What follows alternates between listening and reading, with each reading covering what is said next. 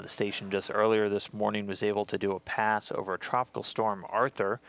This video from at 9:29 a.m. Eastern Time today, July 2nd, as the station and its 6-man crew was just about 260 miles overhead.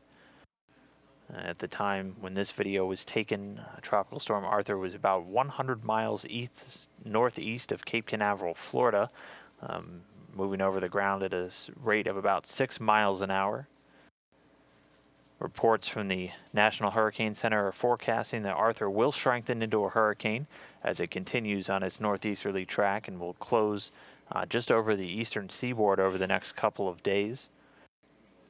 Expedition 40 crew also using their various cameras on board to capture digital still imagery of Arthur, just as part of their regular acquisition, as mentioned, of various Earth phenomenon and man-made structures as part of their Earth observation ongoing studies.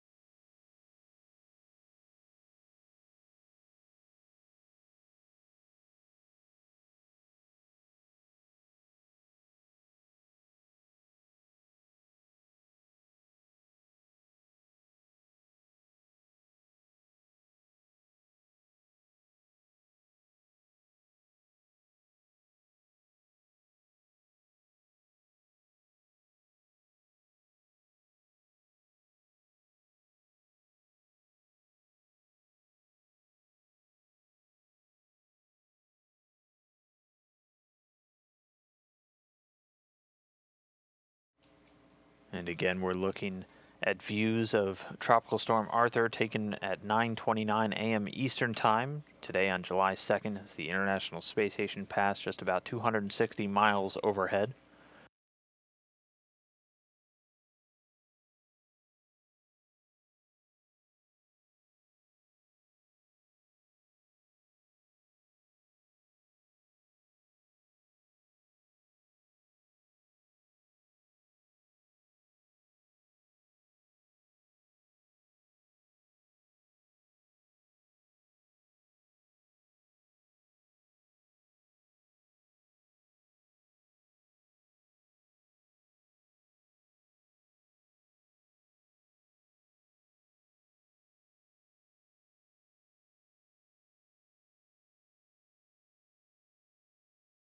And right here is a photo that was taken by NASA astronaut Reed Wiseman that was tweeted out on his Twitter handle of the storm as they were flying over this, again, Tropical Storm Arthur.